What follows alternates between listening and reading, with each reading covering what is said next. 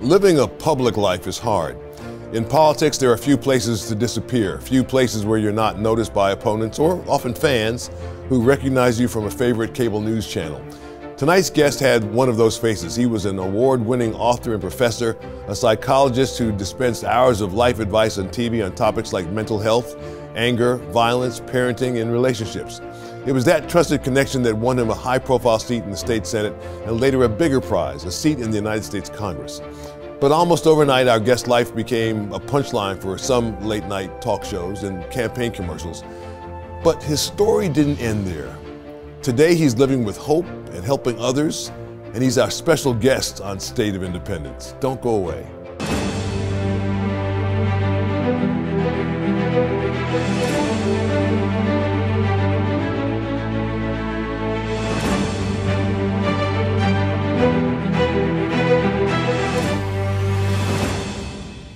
Tim Murphy had it all. He was a decorated Navy officer, psychiatrist, or psychologist, I should say, husband, father, and yes, a well-known politician. But like so many of us who are ambitious and driven, God would use his own mistakes to remove his reputation and replace it with a refocused life and mission.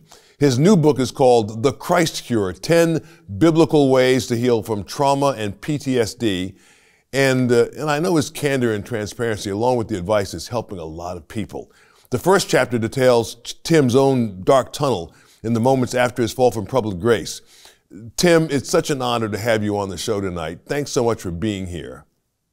Thank you. It's a real honor to be with you, too. Yeah, well, to take us to chapter 1, how do you describe the depths you experienced and who was there to love you back to life? Well, we recall the phrase from the Bible, to have won the whole world, but to have lost your soul. And I had that. But of course, 25 years of public life and working many years actually in television, radio, and in the Pittsburgh market too. I had a lot going for me. But what I also did is I was away from home for a couple of decades. I mean, literally away from home. I would get up early in the morning, travel town to town and be away. It doesn't do much to keep a marriage going. And well, years later, I drifted away in ways I should not have. And when all this came crashing through, I realized I've got to do something and get back to what is really my purpose in life. And so I could have hung in there with politics for a while, but I didn't. I said, I'm going home. Actually, my wife came to Washington, D.C., got in the car, packed up the things, and on off we went to rebuild a life. Now, let me tell you, it was not easy. I was really in the depths of despair and a depression that I have fought for years. But the way I fought that was I thought I could fight it by being more ambitious, by being more successful, by having more prizes, as it were, more lauds with all that. Having lived in a home with an alcoholic father who was pretty abusive to us. But I always thought, if only I achieved just one more thing, maybe things will be better. Well, it didn't work. And I really had to come to terms with that in a way that God, the way I look at this is God sometimes whispers in our ear, says, you need to redirect your life. And sometimes he taps us on the shoulder and God says, I really mean that. And sometimes God hits you upside the head with a 2x4 and said, okay, this is it. I've got plans for you right. And you better listen now. So I got the 2x4. But it was so dark for me that I can remember waking up in the morning. I would cry myself to sleep. I'm not ashamed to say that. It's how bad it got. Wake up in the morning cursing the sunrise and say, I wish I wasn't here. But what emerged for me from all this was that people who I didn't know came to me, surrounded me. I got myself, I've got like 30 different Bibles behind me, but have only read them now and then. But I thought, I'm going full bore into this thing. What I really found is studying the life of the Apostle Paul, a man whose list of traumas is massive. Not only having to change his whole life after the epiphany on the road to Damascus, but beaten with rods, whipped, shipwrecked in the ocean, driven out of town. All these terrible things happened to him. But what he emerged with this was he never became weaker. In fact, he said, through my weakness, I'm stronger. That he really understood, especially in Romans 12:2, where he said, you have to be transformed by a renewing of the mind. So as I read more about him, I thought, well, there must be a book about why didn't Paul the Apostle have PTSD with all its overwhelming emotions, broken relationships, perhaps should he have been an alcoholic, a gambler, whatever else, depression, nightmares. but he didn't. And I thought, well, why didn't he? Well, as it turns out, nobody had written a book about Paul in those lines. And so it was really a strange thing. I'm not a biblical scholar, but I would sit down at my keyboard and just start writing, and out this poured this book to talk about how we can recover from our trauma. And understand, I was a psychologist who worked in the Navy, and in my own practice, helping people with their own traumas, never really thinking I was going to have it this bad myself. But realizing Paul, it's a great lesson. It's a great inspiration. He's a great mentor for us because God's worked through him to inspire other people to say, whatever your troubles are, there's beautiful things out there of faith, hope, and love.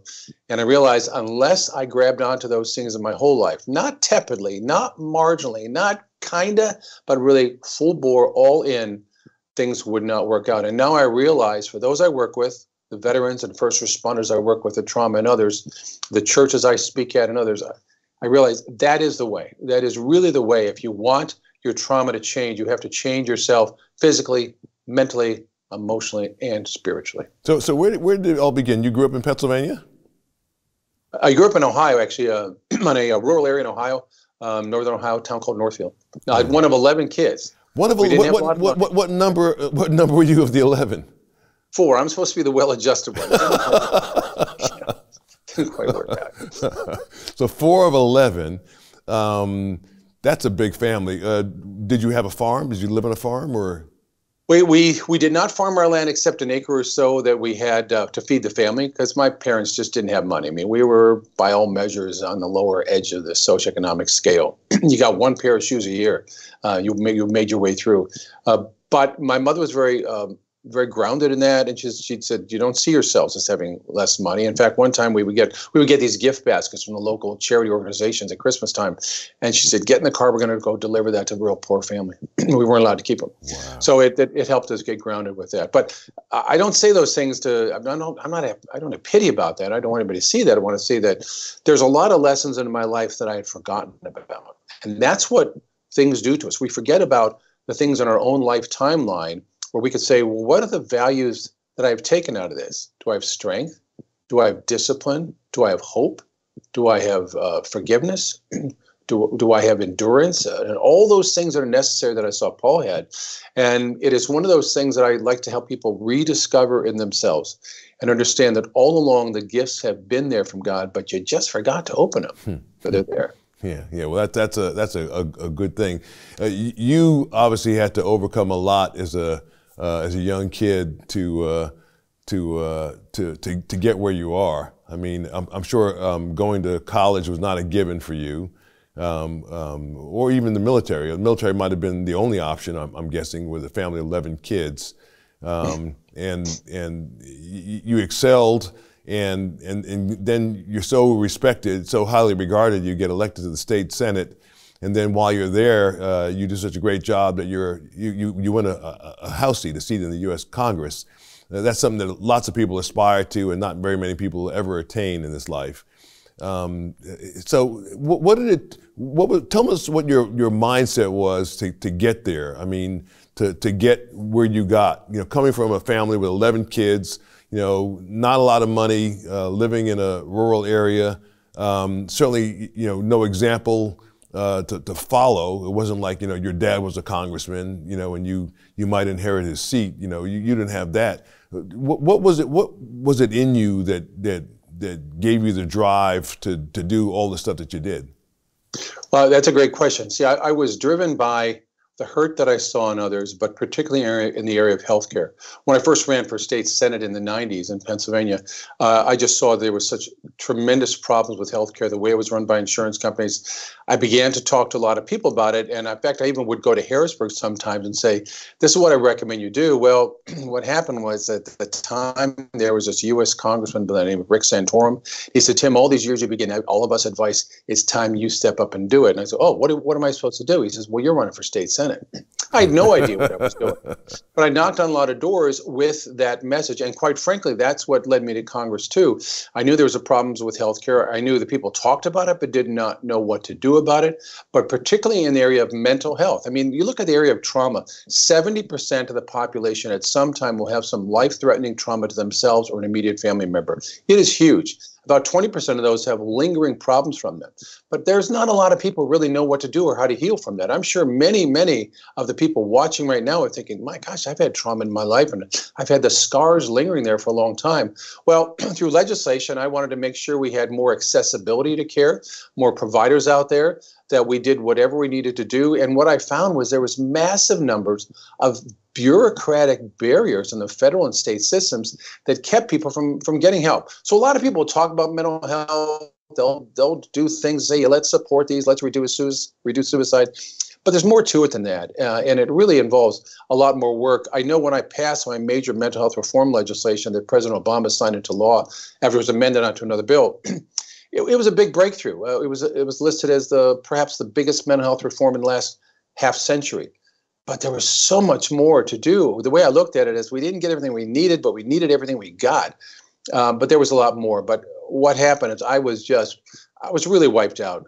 When people watch almost as a spectator sport what goes on in Congress, people cheer it on when people are hurt or yell or insult each other or get destroyed or watch those things. Let me tell you, it is not a fun place to be, especially right now when I'm back in touch with some of my former colleagues. They talk about how mean it is and what it's like to live with the media following you around. I mean, literally following you around. I would have cameras just chase me down the hall, go into the restrooms, sitting in front of my house, tracking me wherever I was. It's brutal. It's very rough on the families and individuals, but you got to drive forward. And I think one of the best decisions I made, well, the best decisions God made for me was get out of there, go home, and help other people again.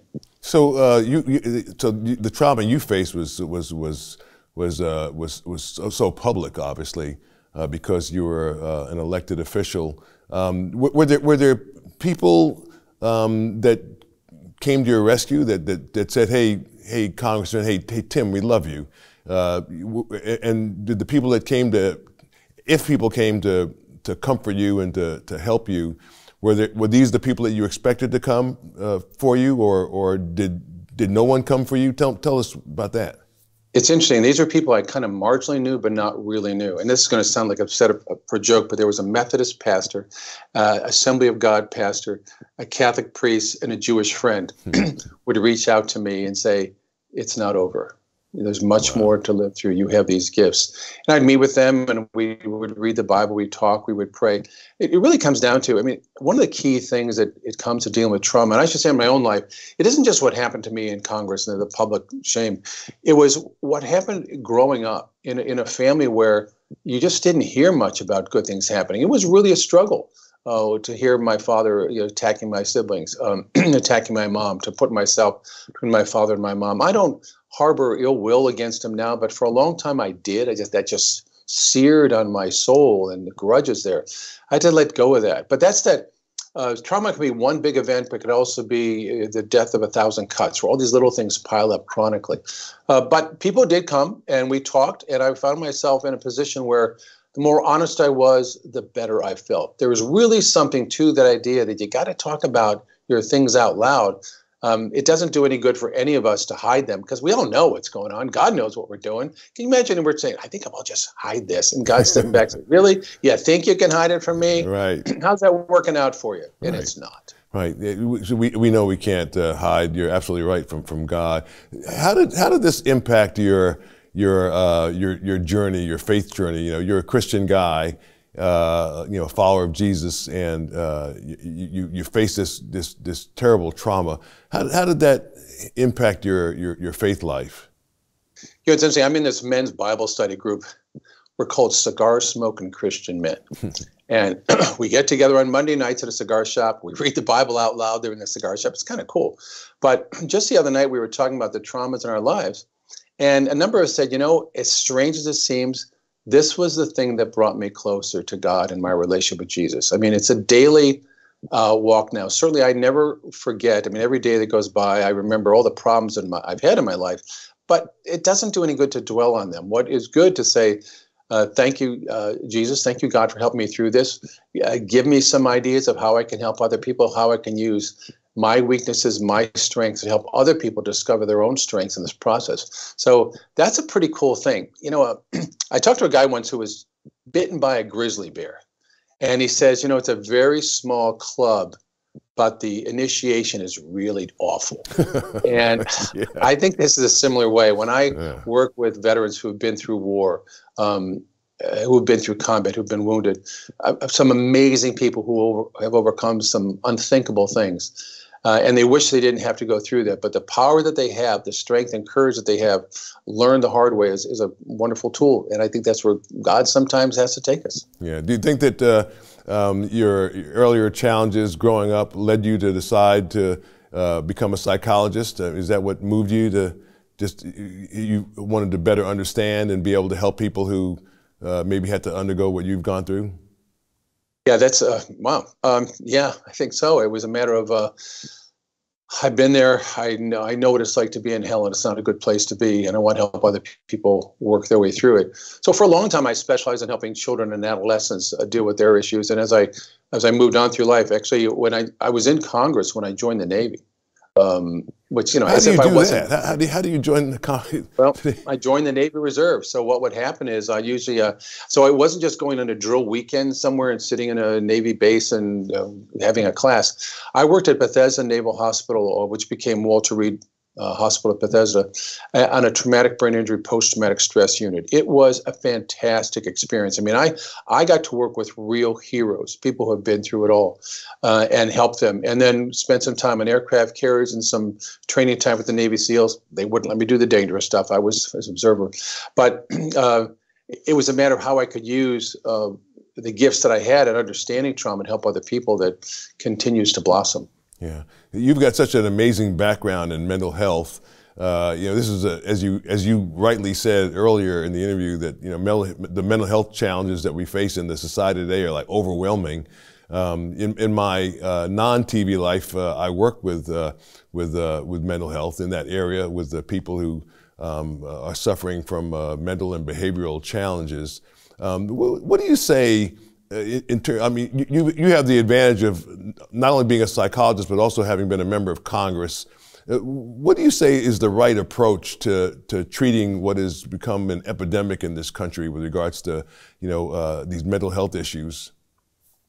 Well, that's a great question. It is a matter that the numbers of people with depression and anxiety have gone up so high that among adolescents and young adults, about half of them have significant symptoms of depression and anxiety. Some of that probably related to COVID, the isolation, the challenging messages, the attack, the bitterness, all those things dividing society were awful. But you know what? Our grandfathers went through so much more during the Depression and during World War II and World War I, and they managed to come out okay. I think we've become a society that, quite frankly, is very soft, a society that's lost its way spiritually and religiously, and therefore we don't know where to turn when we struggle. A lot of people turn towards drugs. They turn towards various kinds of hedonism. They do what is there as they seek pleasure instead of a cure. And so what happens is we don't have enough mental health providers out there. Very few of them will actually openly talk about religion, even though clients, the majority say they want to talk about faith and religion in the session. But I know among psychologists, over half of psychologists say they don't even want to touch it because many of them just don't know what to do. Well, so we have to educate a lot of people. I think it's important that it is important that we do speak out about faith. We cannot be afraid of that. It's odd to me that there's all kinds of things that are politically incorrect to discuss and politically correct to discuss, some of them bizarre. But faith is important and healing is important. So even though there's large numbers out there of people who are struggling, homelessness has grown, drug abuse has grown, drug overdose deaths have grown, we cannot give up. There are people who love you and care about you and want to help you, but the number one person loves you is God. But the number two person that has to love you is you, and have that hope and the determination that whatever you've been through, God's forgiven you. Others might not, but God's forgiven you, and also you must. Wonderfully said. The book is The Christ Cure, a book that's helping many people through the dark tunnel of trauma. We'll be right back. You're watching Joe Watkins' State of Independence on Lighthouse TV. Positively different. Share your comments about today's program in the comment box at joewatkins.org.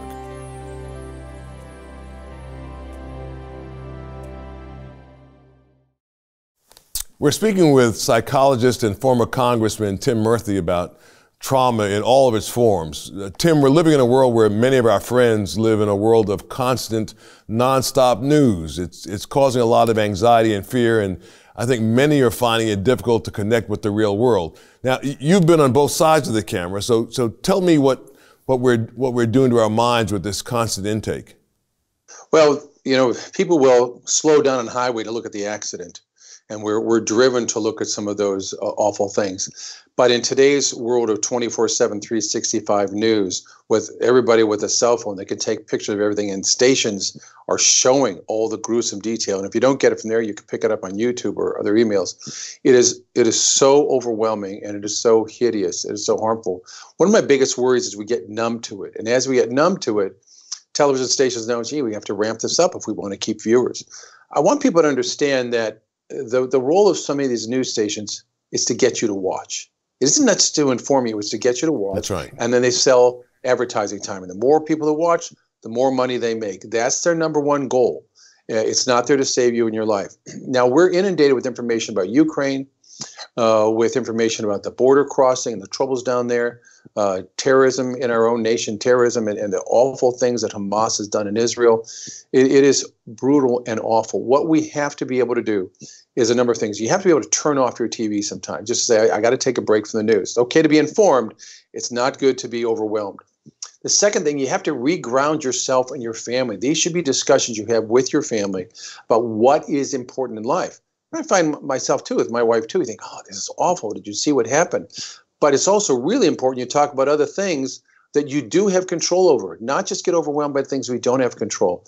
And the third really important thing is make sure you take time to pray. That humility, that questioning of asking God for help and thanking God for the blessings we have really helps reground us and understand the news is there, the earthly things are there, but there's a lot bigger things that are going to help us and love us through this. Yeah, that's very well said. You know, I wanted to, you've kind of answered, I guess, but maybe you could expound a little bit more. I mean, you know, so much of, you're right, cable news is based on viewers. I mean, they need audience in order to pay their bills, so they need viewers, lots of people to watch, and the way you get people to watch is by, of course, you know, you've got to get their attention to get them to watch. Right. And so a lot of what people see every day causes fear. I mean, there's, you know, and that's what also gets people to move. I mean, they vote based on fear.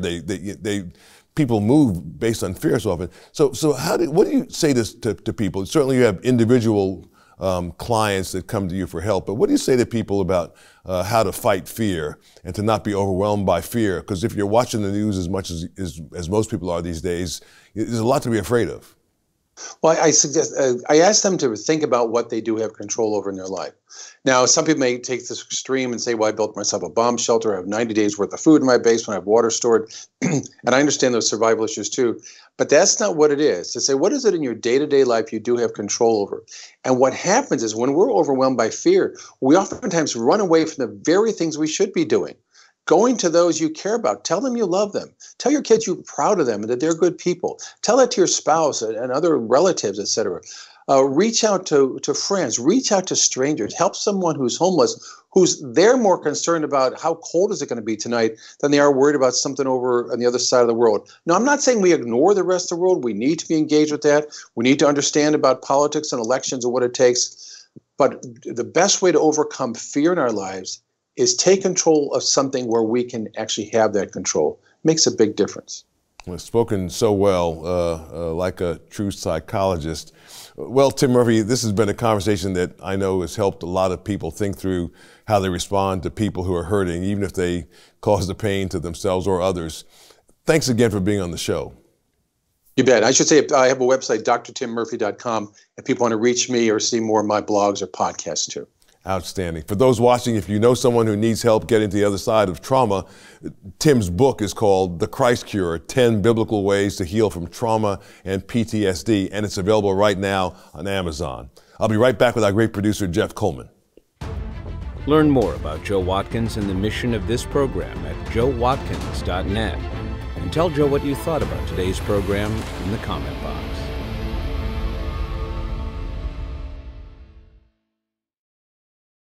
And now let's talk to our great producer, Jeff Coleman. I loved this conversation. I loved everything about it. I think, you know, I spent some time in southwestern Pennsylvania, and Tim is one of those people you'd always see on TV, and had a lot to say about things. I didn't realize that he and you both have connections to Rick Santorum. Yeah, that's really cool. For sure. Yeah. But you have this, every public figure has a backstory, and there is no room to grow in public, right? You can't change your mind, or else you're a sellout. You can't have doubts. You can't show fear.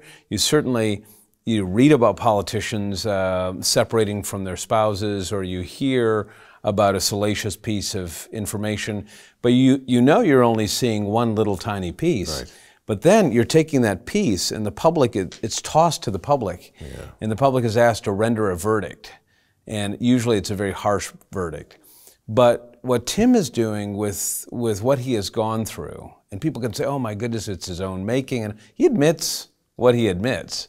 But then he says, now my life doesn't belong to me or the ambitions that I was chained to. I mean, you brought out the cost of having the pursuit of ambition. And now Tim seems to be in this sweet spot where I would send just about anybody who is experiencing trauma to him, and know that the advice that he would give would be pretty good advice. Yeah, no, really, he just shed so much light on how you deal with trauma, and of course the fact that he had to deal with it so publicly, really gives what he has to say great credibility. Yeah, it's not a game. I think the other thing that came out of this interview today was when he's saying, look, politics isn't a game. You may think of it as theater, you may think of it as a video game, and you're kind of cheering the red team, cheering the blue team. But behind every politician typically are a lot of hurting people, a lot of people who don't want to walk out their door in the morning, who want to stay inside. And the book that he writes is significant because he's saying the cure for that isn't anything but reconnecting with the Creator, the person who made you. And that will be what sustains you in your dark moments. So I hope a lot of people read the book, and I can't wait to have Tim back on the program again. Yeah, it'd be great to have him here in the studio. Yeah. Yeah. What a blessing. Maybe you're a public figure with a secret. Maybe you're harboring regret about the way you've treated someone in the middle of trauma. Maybe you didn't know what to say. Tim Murphy is a witness to this truth, that he who began a good work in you will continue that work until it's time to call you home. Don't live in regret. Don't live in fear. It's never too late to start loving hurting people or making things right with those you've hurt. For Jeff Coleman and the production team here at Lighthouse TV, I'm Joe Watkins. From America's first capital, Philadelphia, thanks so much for welcoming us into your home. God willing, I'll see you next week.